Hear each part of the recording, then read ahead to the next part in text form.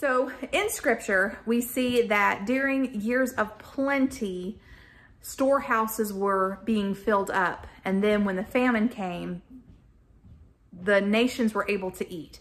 And so I feel like that is something that is very valuable to implement in our homes. Whenever money might be a little bit more plenty, it is a good time to stock your pantries. So when the hard times come, you have food. What makes your garden grow? Water and sunshine. What makes your spirit grow? Knowing that she'll be mine. Good afternoon, friends. Welcome to Freedom Homestead. My name is Tangi, and if you are new here, we are a family of four. Our children are not really children anymore. Our daughter is 20 years old, and our son is almost 17. We live in Western Kentucky, and if you go back and you watch some of our grocery hauls, you'll see that we have had times of plenty, and we've had times of not as plenty. And right now we're kind of going through a season where it's not as plenty, and so we are really tightening up the budget. This week, after going over our finances, we decided that $60 would be the top of our grocery budget. And so I'm going to turn you around and show you what I got, and then we're going to discuss some of my thinking, some of my tips on how you can trim your grocery budget and still feed your family well. And yeah, so let's turn around and get to it. All right, so please forgive all of the produce in the background. That is not part of the grocery haul. From here down, not that one either. This is what I purchased today. So today I went to Meijer and I went to Aldi. So here, this is the only thing I bought at Meijer. This is some Fage Greek yogurt, and this little container of plain yogurt was $1.39, I think. And everything else I got at Aldi. Okay, so I got 2 bags of white round tortilla chips, and those were $1.79 a piece. I got a box of golden round crackers. I think they were $2.19. Got some deli sliced cheese. This was $1.95. I got some low sodium bacon, and this was on sale. It was like originally $4.70 something, and I think it was marked down to $4.30 something. So it may have been about 50 cents off, somewhere around there. I got some white whole mushrooms. These were $1 and some change. I got a block of mozzarella and a block of sharp cheddar, and those were $1.99 a piece. Now, this is something that I actually got for a video. This is brie. Now, I will tell you that I had originally planned on using goat cheese. The goat cheese was the same price, but for only 4 ounces. So I decided to change things up and get the brie. Otherwise, I wouldn't have gotten it. I would probably got something else. Some sour cream. We got a head of lettuce. I think the lettuce was $1.55. The sour cream was $1 something. I got 2 cans of diced tomatoes. I believe they were 74 cents each. The green beans were 58 cents each. Creamer, I believe, was $2.78. This 5-pound bag of red skin potatoes, I believe, was $4.09. I got a 2-pound bag of carrots, and it was $1.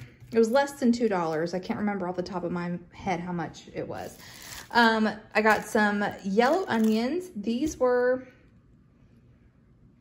$2.69, I believe. Bananas were 48 cents a pound. Butter was $3 and some change. I have gone through all of my cheap butter that I was able to stock up on earlier this year. I got it when it was like $1.99 a pound. So we have gone through that stock, and so now I'm having to get this crazy expensive butter. That's okay. I've got some chicken breasts. This 3-pound bag of frozen chicken breasts was $8.95. They had no fresh chicken breasts at all. I got this bag of pure cane sugar. It was like $2.59. And then I got 2 gallons of whole milk. They were $1.99 each. So that is my $60 grocery haul. just to share some of the frugal thoughts that I had behind buying some of this stuff. So you'll notice that I got 2 gallons of milk. I don't normally do that, but I also got at Meijer this cup of yogurt. I'm actually going to be making yogurt because that was a lot more economical. I do have videos on how to do that, so I will put those down in the description box below for you. We have lots of frozen fruit in our freezers, so we can make smoothies, we can make parfaits. Possibilities are endless. You can also use yogurt in baking. You can use it as a sour cream, and you can even make yogurt cheese with it, which is kind of like cream cheese. So another really great tip. Okay, the potatoes, the onions, and the carrots. That's another tip, is root vegetables not only are very healthy, but they are more economical and they make dinners stretch. So definitely consider adding more root vegetables to your diet. So you're also going to notice that I got sandwich cheese, but not deli meat. And that is because Jack and I were talking about this before I left. What you can buy deli meat for these days, you can also get like real meat. And I said, if pound for pound, if we just bought some chicken breasts and grilled them and sliced them thin for sandwiches, we would actually save a lot of money. So where 1 pound of deli meat is going to cost you about $5, even for the cheap stuff, for $8.95, I got 3 pounds of boneless, skinless chicken breasts. We'll thaw these out, we'll marinate them, and we'll put them on the grill or the smoker, and they will have yummy, delicious, real meat sandwiches for their lunches this week. So that's another tip. And then you're also going to see, I did get tortilla chips and I did get crackers, and that's because we have strawberry jalapeno jam that I made and we like to eat it with the cream cheese. I think it is important to get a few things that your family does enjoy if you can, because it boosts the morale of the family.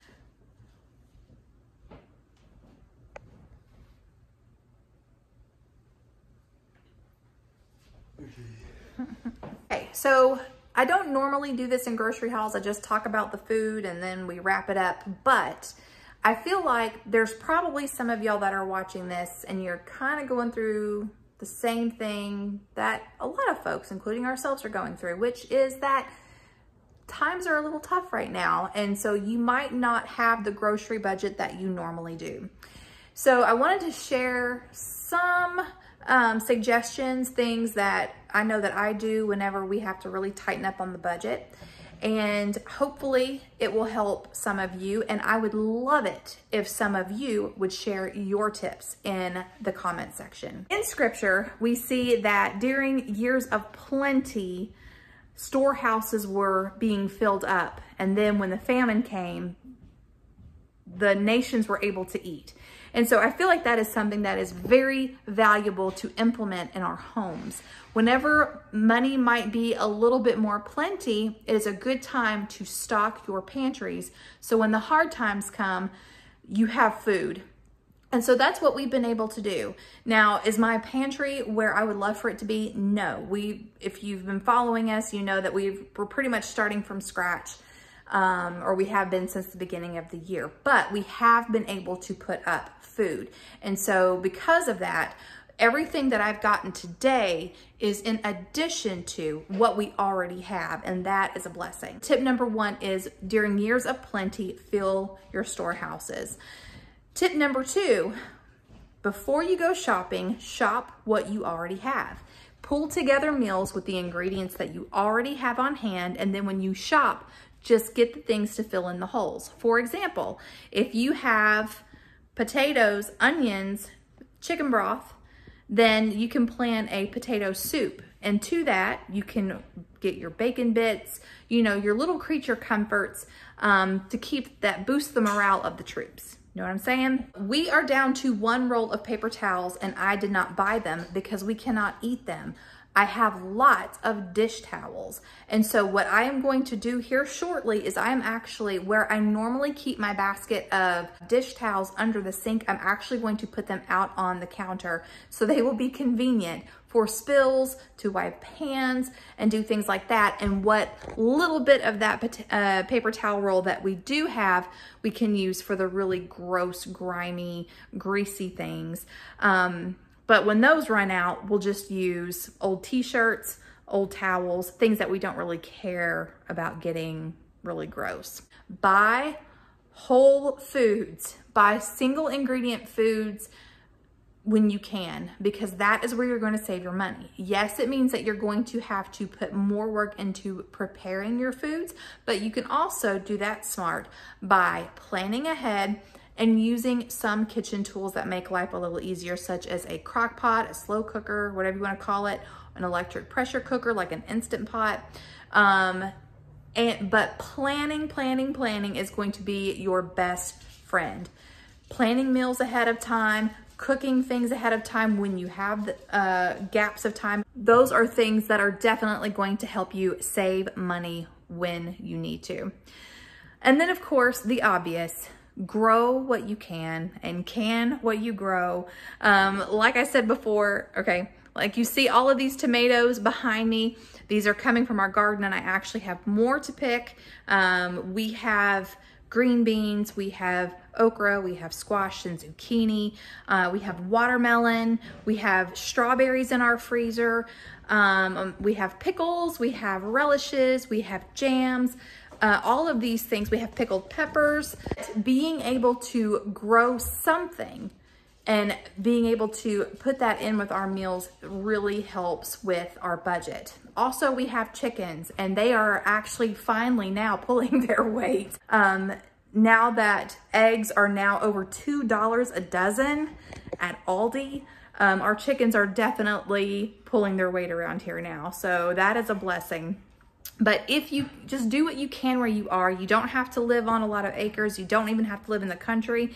Even if you're just growing your own herbs in a pot, that really helps to boost the nutrition of your food as well as the flavor. So definitely do not count anything short. Every bit counts. So those are my tips. Let me know down in the comment section if you have any tips on how to trim the budget and feed your family well. I got one. Okay. I got a tip.